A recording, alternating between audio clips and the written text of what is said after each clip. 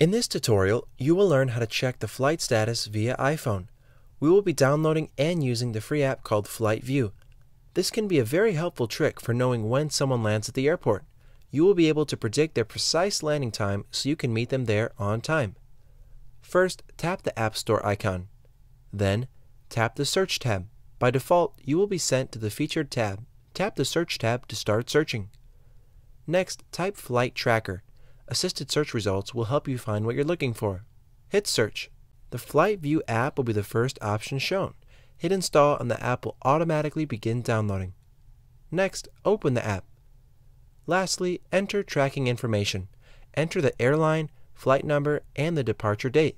Once you do all that, tap the Find Flight button at the bottom of the screen. You will then be able to see the arrival time and flight status of that particular flight. Leave your comments below or contact us by email. This was a HowTech.tv tutorial. Thanks for watching.